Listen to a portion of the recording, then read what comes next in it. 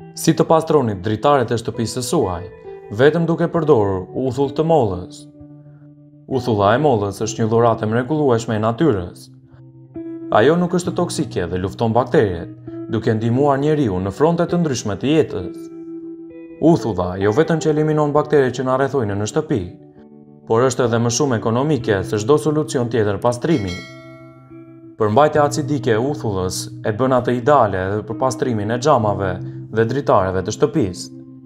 Si ta përdorni uthullën për pastrimin e xhamave? Larja e xhamave kërkon jo vetëm zbardhues, por edhe solucione, të cilat janë shumë të shtrenjtë. Për të lehtësuar punën tuaj dhe për të përshpejtuar atë, ekspertët këshillojnë përdorimin e uthullës për një pastrim rrënjësor të xhamave. Për të përfituar tretësirën e duhur e të përshtatshme për xhamat, ju duhet të përzjeni sasi të barabarta të uthullës me ujin e nxehtë. Përdorni një sfungjer për të larë xhamat me ujë dhe uthull dhe sigurohuni që ta shtrydhni atë përpara përdorimit. Pas e vërkoni xhamin me drejtim nga lart poshtë. Xhami duhet pastruar kur ka ndriçim të drejtë për drejtë të djedhi.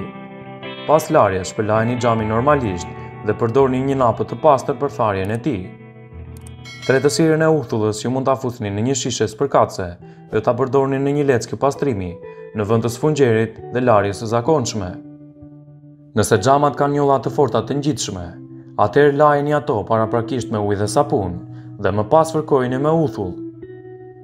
Nëse xhamat janë në të turbullt pas larjes, mund të përdorni një uthull të bardhë e cila ka tendencë të lërë xhamat pa turbullira.